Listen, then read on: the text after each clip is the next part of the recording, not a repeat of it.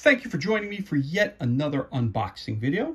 And today we have more RPG goodness. This time we have Pathfinder role-playing game for Savage Worlds Archetype Cards Set 1.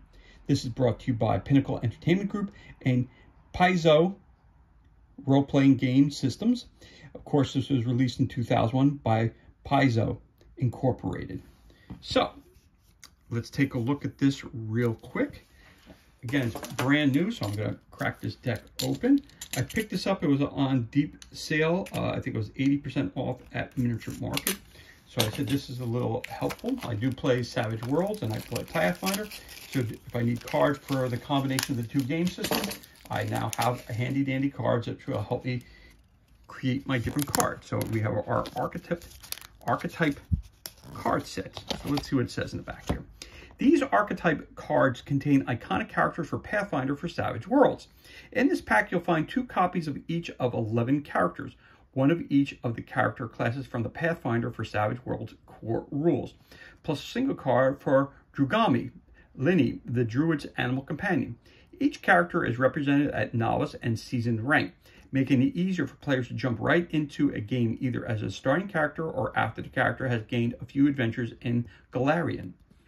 These characters are perfect for convention or pickup games and one-shot adventures where the GM wants to get right into the action. Just give each player an archetype card. Don't forget to give Linny's player the Drugami card as well, and the players are ready to play. Look out for Archetype Set 2 with 12 new characters archetypes available from your local game store or directly from Pinnacle at www.peginc.com. So again, these are character cards that are easy to you hand out. You're starting a new game, you want to jump right in. Rather than creating their own characters, you have cards directly for them. So all the cards are going to be set up identically the same. So we'll start with this card right here. So we'll take a look at it. We have your rank, which is a novice. Of course, it tells you the character's name. So it's Amiri, who's a barbarian. Fiery heart and fierce in battle, Amiri demands respect. Those who offend the barbarian soon learn the wrath of her blood rage. She wields an oversized bastard sword, her most prized possession, one from a frost giant years ago. Her attributes: agility is D8, smarts is D4, spirit is D6, strength is D10, vigor is a D8. She can move 8, parry is 6, toughness is 8. Skills right here, or what dice you're going to be using. Languages she knows is common, goblin, and halfling. On the back, we have her ancestry, we have her hindrances. So she's bloodthirsty, she has death wish, she's poverty. Again, ancestry, she's human. Edges, barbarian, she's brute. Class features: armor, restriction, rage. While raging, you can do the following abilities: fury, and rage, reckless abandon, and the different gear that she has, which is a bastard sword, a short bow. Then, of course, it tells you what you're going to do for damage when using it. She has 20 arrows, a hand axe, stud leather, tunic and leggings, an adventure kit with 9 gold pieces. So again, this is what we consider a novice or brand new. So in the game as well, they also have, remember, there's 2 identical sets of cards in here. So let me just pull her out so I can show you that. Okay. So again, we have her season card as well. So you're going to see that the season card and the novice cards, though the picture may be the same and the beginning part might be the same, the attributes might be a little bit different. So we have the D8, D4, D6, D10, D10. So vigor goes up from 8 to 10. The pace remains, the parry goes up from 6 to 7. Toughness goes up from 8 to 10. So you see that, and the vigor goes up on this card from 8 to D8 to a D10. Skill stats, again, most of them will remain the same. Yep.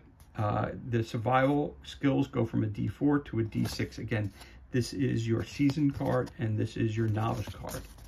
And again, the languages would all be the same. Now, again, human, bloodthirsty, death wish, poverty, barbarian, brute. She has some more edges now. A powerful blow because she's more seasoned in fighting. Sweep, trademark weapon now she has. Armor restriction, rage, fury and rage, reckless abandon. Same here in the gear. Looks like it's exactly the same. Once again, nope, it's a little different here. So it gets +3 aegis. It says Adventures Kit 9, so that's a little bit different there. The range is the same, the best sword remains the same. So again, in this deck, you're going to get 2 of each character. So if you're doing a real base game to just kind of show a Pathfinder or someone, or you're moving into the Savage Worlds rather than waiting around, say, hey guys, everybody gets a card, pick your character, put the characters on a table, everybody grabs one, boom, you start rolling an adventure. Again, if you have people who have experience playing role-playing games, you drop a seasoned character on them. This way they have something with a little bit more bite to it. So those are your 2 seasoned characters. Again, I'm going to put this in the middle here. So this is your seasoned and this is your novice. So then you have a seasoned, you have Lem, who's a bard.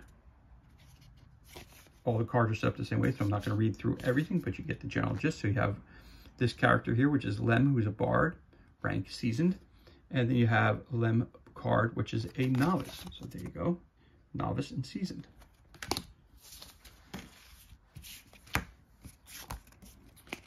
Again, then you have Kyra, the cleric.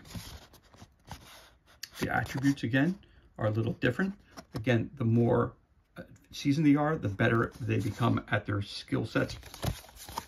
And they gain more edges, and sometimes their class features will stay the same. The gear pretty much stays the same, and the power points remain the same. So again, seasoned card, novice card. Then you have Valeros. He's a fighter. Again, you have the novice card and you have the seasoned. You got the picture on the side, all their attributes, their skills, the languages they speak, and then the back side, you have your background history, which is your ancestry, your hindrances, your edges, your class features, your gear. Your edges go up. The more experience you have, the more talent you take on. So again, you have your seasoned card and your novice card.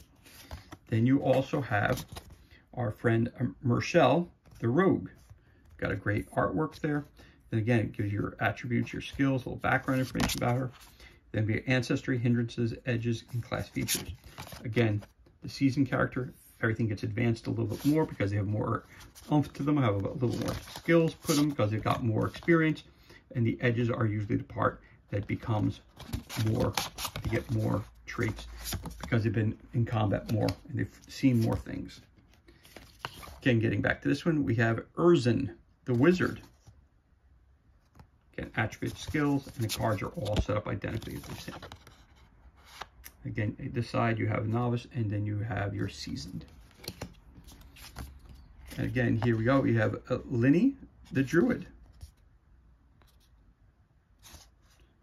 Again, attributes, skills, and on the back, cards. Again, in the edges, that's what you get a bump in when you go from novice to seasoned. There's your card. And then you have here, you have Harsk, the ranger. Looks like a dwarf character. Yep, it's dwarven. Flips over. Again, the edges, again, more. You have 5 on this side. You have 2 on that side. You have the class features which pretty much remain the same. Hindrances remain the same, and the ancestry is the same. Again, novice and seasoned. And then we have Sion, the sorcerer.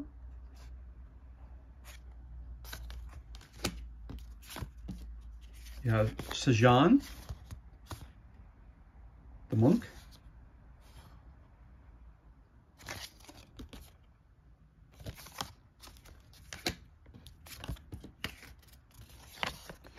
And you have Sila, the paladin.